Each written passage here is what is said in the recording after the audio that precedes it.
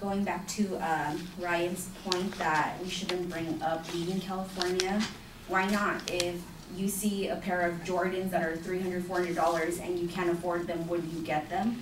No, because you can't afford them, because the wage that you earn is not enough to pay for those Jordans, so why would you live in a state that you can't afford?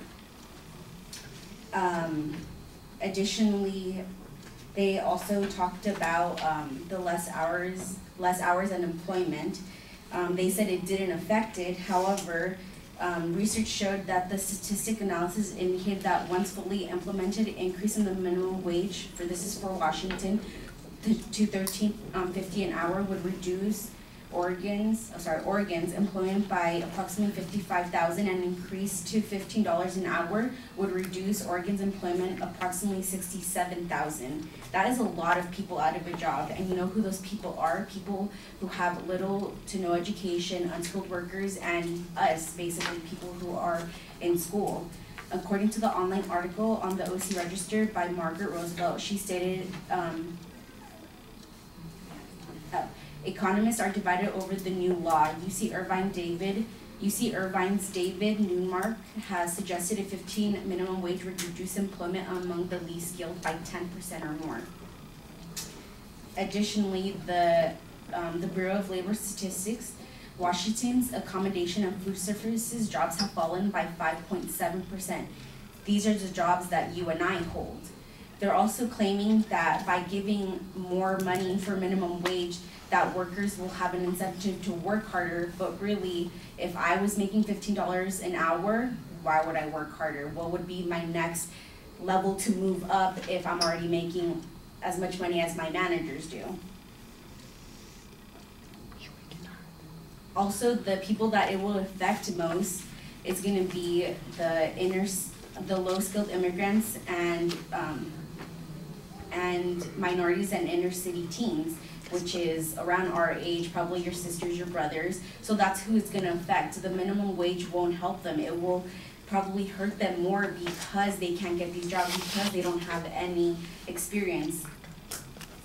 They also said that it would not affect the business, but Forbes.com also stated that business will be forced to cut labor costs and increase costs of their products and services. Obviously, if I'm gonna be getting paid $15 an hour, my employer is gonna raise up everything. Now a t-shirt is gonna cost not $25, it's gonna be $35. You'll see the inflation starting to cause in our environment around us. And from also personal experience, if I had the minimum wage increase as starting level jobs was great. I had extra money in my pocket and I also felt like it was a positive. However, when looking for full-time employment, it was a lot harder because of the minimum wage increase. Yes, the minimum wage increase is giving you more money, but it's actually cutting jobs. Like Paulina said, only 2% of minimum wage workers are full-time. That means that the rest of us are working part-time jobs. And if you're trying to live a substantial life in California, that's gonna be at least 2 to 3 minimum wage jobs. So what's the point of hiking up the minimum wage if we're just hurting people? I'm gonna kill myself working 2 minimum wage jobs to make ends meet, when realistically, the minimum wage worker is not the only source of income in the family. It's actually 2 or 3 other people in the family that are also contributing to this, so that if it adds up, it's gonna be a livable wage in California. Ultimately,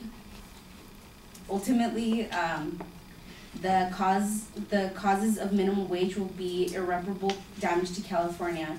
The professor of economics, UCI, David Newman, says, I would go as far as to call this reckless. So we need to take a look at this and reevaluate this plan.